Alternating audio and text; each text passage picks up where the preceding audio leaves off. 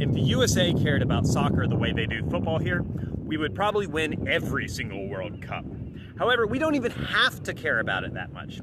If we cared about it half or even a quarter as much, we would be the favorites to win World Cups every single year in men's and women's soccer.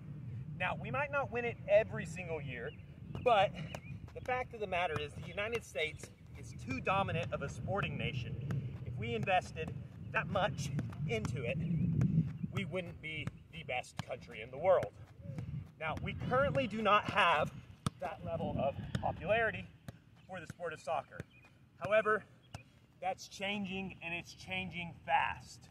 If you look at the development of our domestic leagues, both MLS and NWSL, but even the USL, you will see that American soccer has come giant steps since the early 90s. And here's the thing. After the 1994 World Cup, there was a huge boost for soccer in America. Guess what's coming soon? The 2026 Men's World Cup in North America, with the majority of the games in the United States. After that tournament, especially if the USA have a really good run, maybe we make it semifinals or even the final, or we even win it, soccer will take over this country, and we're never going to look back.